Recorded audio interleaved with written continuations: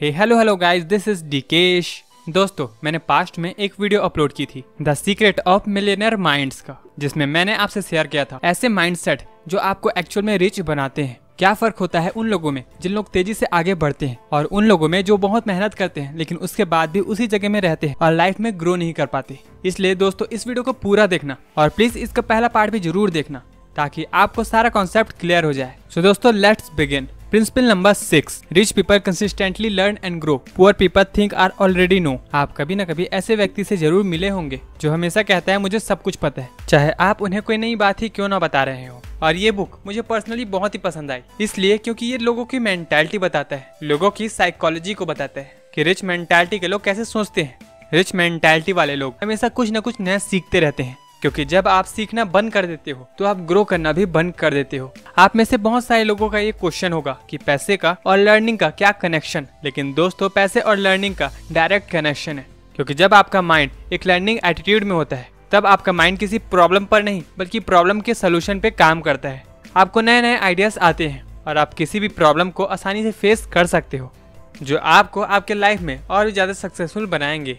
ऐसे लोगों का माइंड बहुत ही फ्रेश होता है, उन्हें नए आइडियाज आते रहते हैं जो लोग अपनी लर्निंग पर काम करते हैं। तो दोस्तों, कभी भी ये सोच के मत चलो कि आपको सब कुछ पता है। हमेशा अपॉर्चुनिटी ढूंढो कि आप कुछ नया सीख सको, क्योंकि जब तक आप जिंदा हो आप कुछ न कुछ सीख सकते हो। और दुनिया के सबसे बड़े इन्वेस्टर वॉरेन बफेट ने भी कहा है, the more you learn the more you earn.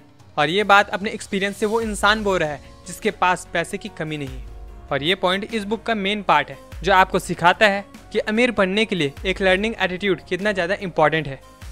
Principle number 7, rich people admire other rich and successful people and poor people recent rich and successful people. Rich mentality वाले लोग अपने से बेहतर लोगों से, अपने से ज्यादा सक्सेसफुल लोगों से सीखते हैं, उन्हें एडमायर करते हैं, उनसे दोस्ती करते हैं और उनकी तरह ही बनना चाहते हैं। पुअर मेंटालिटी वाले लोग अक्सर पुअर इसलिए भी रह जाते हैं क्योंकि वो रिच और सक्सेसफुल लोगों की बुराई करते हैं। हर बार ये सोचना कि एक सक्सेसफुल और रिच इंसान बुरा ही इंसान है, ये एक गलत परसेप्शन है, जिसके कारण आपका माइंड भी आपको बार बार यही ट्रिगर देता है कि हाँ, एक्चुअल में ही रिच लोग बहुत ही बुरे होते हैं और उन्होंने बुरे काम करके पैसे कमाए हैं।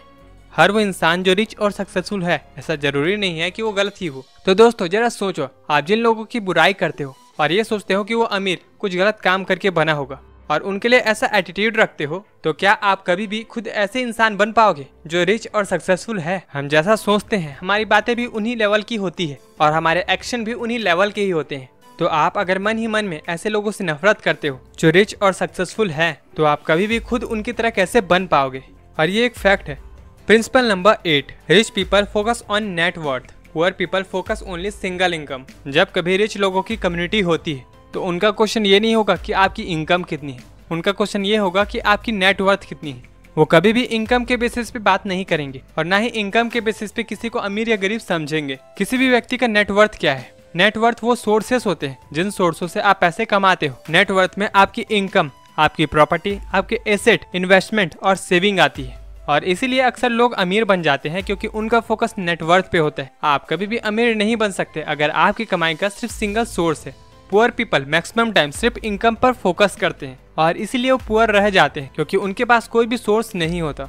और कोई भी इंसान अभी तक सिंगल इनकम पे फोकस करके अमीर नहीं बना है, क्योंकि सिंगल इनकम के लिए आपको अकेले ही सारे काम करने पड़ेंगे और आपको सिर्फ उतनी देर के लिए पे किया जाएगा जितना देर आप काम करोगे। और जब आप काम करना बंद कर दोगे तो आपकी इनकम भी बंद हो जाएगी। इसलिए आप हमेशा अपने सोर्स क्रिएट करो, छोटे ही सही, धीरे धीरे अपने सोर्सों को एक्सपेंड करो। और एक्चुअल में सभी लोग ऐसे ही अमीर होते हैं क्योंकि वो अपने सोर्स क्रिएट करते हैं। Principle number 9, rich people focus on opportunity and poor people focus on obstacles. दोस्तों, हर इंसान के लाइफ में प्रॉब्लम्स होती हैं और ये नॉर्मल भी है, लेकिन एक सक्सेसफुल इंसान हर प्रॉब्लम्स के सोल्यूशन पे फोकस करता है। उन प्रॉब्लम्स के बीच में अपने लिए अपॉर्चुनिटी ढूंढ ही लेता है और उन्हीं अपॉर्चुनिटी को यूज करके वो और भी अपनी लाइफ में सक्सेसफुल होता है।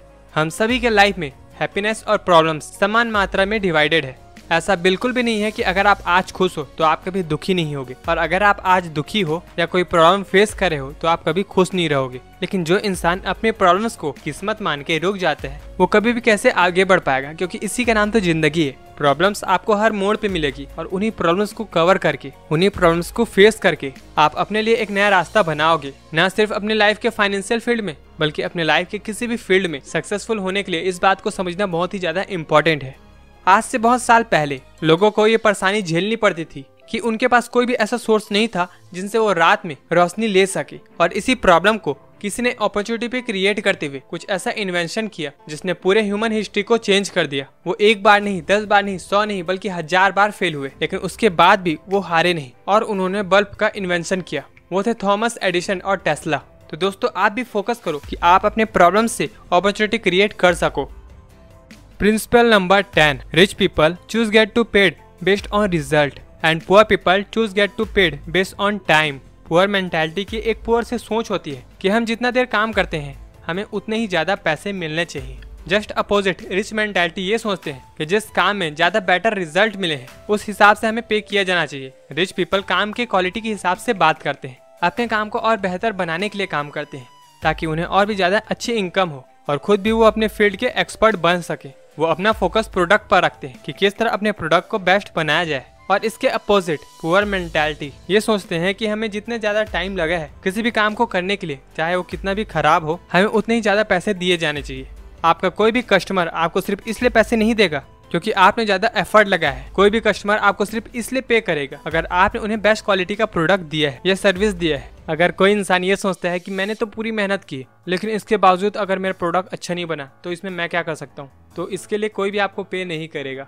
So principle number 11, rich people committed to being rich and poor people want to be rich। Poor mentality के लोग अमीर बनना चाहते हैं, वो गरीब नहीं रहना चाहते। लेकिन प्रॉब्लम ये है कि वो सिर्फ चाहते हैं कि वो अमीर बने, लेकिन इसके लिए जो मेहनत करनी पड़ेगी और जो स्ट्रेटेजीज बनानी पड़ेगी इसके लिए वो तैयार नहीं है। और इस दुनिया में कोई भी चीज ऑटोमेटिक नहीं है और इसीलिए पुअर मेंटालिटी के लोग गरीब रह जाते हैं क्योंकि वो कोई बड़ा एक्शन ले ही नहीं पाते। दूसरी तरफ रिच मेंटालिटी के लोग कमिटेड होते हैं, वो अपने दिन की प्लानिंग करते हैं, गोल्स बनाते हैं, स्ट्रेटेजी और प्लान बनाते हैं और अपने आप पे लगातार इम्प्रूवमेंट करते रहते हैं। क्योंकि दोस्तों, जब आप किसी चीज को पूरी शिद्दत से चाहते हो तो पूरी कायनात आपको उस चीज से मिलाने की साजिश में लग जाती है। ये एक फिल्मी डायलॉग तो है लेकिन इसमें बहुत सारे फैक्ट्स भी हैं, क्योंकि जैसा हम सोचते हैं हम वैसे ही बन जाते हैं और जिस लेवल का हम सोचते हैं हमारे अंदर से उसी लेवल की एनर्जी निकलती है किसी भी काम को करने के लिए। तो दोस्तों, आप सिर्फ चाहो मत कि आपको कोई काम करना है या कोई एम अचीव करना है, आप उसके लिए मेहनत भी करो, उसके लिए कमिटेड रहो। So principle number 12, rich people act in spirit of fair, poor people late fair stop them. कोई भी डर किसी भी इंसान को खोखला बना देता है, चाहे वो डर किसी भी चीज का हो। जब आप किसी काम को करने के लिए डरने लग जाते हो तो ये आपके पैर की जंजीर बन जाता है और आपको ज्यादा देर तक आगे नहीं बढ़ने देती और न ही आपकी सोच को आगे बढ़ने देती है। आप एक लिमिटेड माइंडसेट के हो जाते हो। जो व्यक्ति बड़ा काम करने की तो दूर की बात, बड़ा सोचने से भी डरने लग जाता है। लोगों को पता है बिजनेस करने में फायदा है, लेकिन इसके बावजूद कितने लोग बिजनेस करते हैं, कितने लोग रिस्क लेने पे यकीन रखते हैं। और अगर आपको लगता है कि बिजनेस करना बहुत ही बड़ी चीज है तो आप गलत हो। इसके लिए आप ये वीडियो जरूर देखें। जो लोग रिस्क लेने से नहीं डरते, लाइफ में वही लोग बहुत ही आगे निकल जाते हैं, क्योंकि उन्हें डर नहीं होता गिरने का, क्योंकि उन्हें पता है अगर वो गिरेंगे भी तब भी वो कुछ सीखेंगे जरूर। और इसका सबसे बड़ा एग्जाम्पल है धीरू भाई अंबानी। पकौड़े बेचने से लेकर इतनी बड़ी कंपनी खड़ी करने तक उन्होंने कितनी सारी प्रॉब्लम्स को फेस किया होगा। कोई भी पुअर मेंटालिटी का इंसान अपने डरों को अपने माइंड के इतने अंदर तक ले जाता है और उसे अपना बिलीफ बना लेता है, जिसकी वजह से उसे रिस्क लेना बहुत ही ज्यादा मुश्किल लगता है और वो अपने लाइफ का सही डिसीजन नहीं ले पाता। So principle number 13, rich people bigger than their problems, poor people smaller than their problems. दोस्तों, मैंने पहले ही कहा था कि आपके लाइफ में कभी भी प्रॉब्लम्स खत्म नहीं हो सकती। ये हमारी जिंदगी का बहुत ही बड़ा पार्ट है। ये आपके ऊपर है कि आप अपने प्रॉब्लम्स को कैसे डील करते हो। आप खुद ही अपनी प्रॉब्लम्स को या तो बड़ा बनाते हो या तो उन्हें छोटा बनाते हो, या फिर आप उन्हें एक अपॉर्चुनिटी पे बदल देते हो। जब आप इस माइंडसेट के साथ काम करते हो कि आपकी प्रॉब्लम्स नहीं बल्कि आप बड़े हो और आप किसी भी प्रॉब्लम्स को फेस कर सकते हो, तो आपके माइंड में भी बहुत सारे रास्ते खुलने लग जाते हैं। आपको नए नए आइडियाज आते हैं कि किस तरह से सॉल्यूशन निकाला जा सकता है और इसी तरह कोई भी इंसान सक्सेसफुल बनता है। हाँ, अक्सर कुछ ऐसे प्रॉब्लम्स भी होते हैं जिन्हें आप अपॉर्चुनिटी पे कन्वर्ट नहीं कर सकते और ऐसे में आपको स्ट्रांग बनना चाहिए, क्योंकि कुछ प्रॉब्लम और गलतियां ही हमें सिखाती है, हमें कुछ ऐसे एक्सपीरियंस देती है जिससे हम अपने लाइफ में और भी ज्यादा इम्प्रूवमेंट कर सके। चलो, मान लिया आपकी लाइफ में बहुत सारी प्रॉब्लम्स हैं जिसे कोई भी नॉर्मल इंसान झेल नहीं सकता, इसके बाद भी आप उन्हें झेले जा रहे हो, तो सोचो यार अपने लाइफ में कितने अच्छा खेले जा रहे हो। ये सोचना बेकार है कि मेरी सैलरी कम है, मेरा बॉस खराब है, मेरी लाइफ में कुछ भी अच्छा नहीं है, घर का EMI बचा है, बच्चों की फीस और दुनिया भर की टेंशन। इन शॉर्ट, अगर आप अपने लाइफ के इन छोटे मोटे प्रॉब्लम्स को भी बड़ा बना देते हो, इकट्ठा करते रहते हो और इन सब के बोझ को अपने सिर में ढोते रहते हो, तो आप कुछ भी बड़ा करने का तो दूर की बात, आप अपने प्रेजेंट लाइफ को भी बहुत ही स्ट्रेसफुल बना लोगे। और उनकी इसी हैबिट्स के कारण उनकी आने वाली जनरेशन, उनके बच्चे भी और उनके माइंडसेट भी इसी तरह से कंडीशनिंग हो जाती है कि उन्हें भी ये सेम प्रॉब्लम फेस करनी पड़ती है जो उनके पेरेंट्स ने की है। और ये सारी बातें मैंने आपको the secret of millionaire mind से बताई है। दोस्तों ये बहुत ही कमाल की बुक है, आपको एक बार जरूर पढ़नी चाहिए। ये उन बुक्स में से एक है जो आपके सोचने का नजरिया ही बदल देगी। और इस वीडियो का फर्स्ट पार्ट भी आप जरूर देखना, मैं इसे डिस्क्रिप्शन और इस आई बटन पे दे देता हूँ। तो दोस्तों उम्मीद करता हूँ ये वीडियो आपको पसंद आई हो। पसंद आई है तो प्लीज लाइक करना, एम करता हूँ 100 लाइक्स का। So like, comment, share and subscribe. मिलता हूँ ऐसी इंटरेस्टिंग वीडियो में, तब तक के लिए भारत माता की जय, Vande Mataram, B smart, be aware.